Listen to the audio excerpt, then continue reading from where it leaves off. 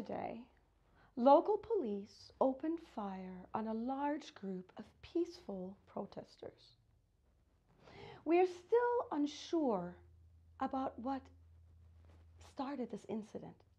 However, we have received confirmation that not one shot originated from the largely unarmed civilian group of protesters.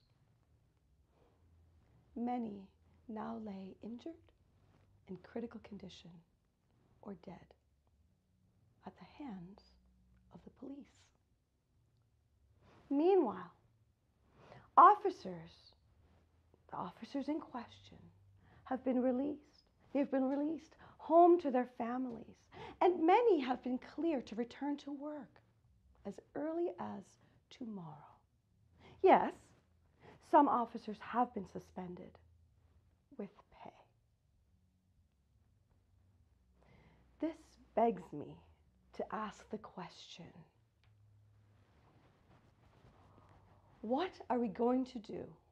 What can we do when seemingly no lives matter? What can we do when those that have been sworn to protect us are no longer being held accountable? Do we stand by worldwide in silence?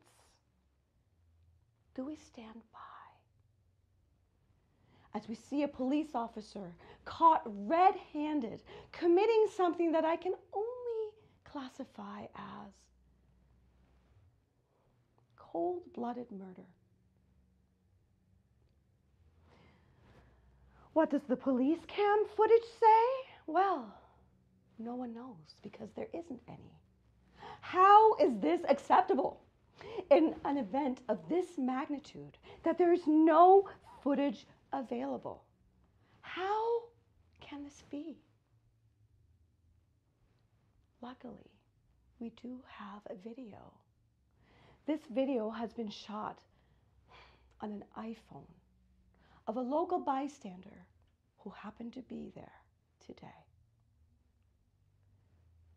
Please be advised, this video does contain very graphic and very disturbing material,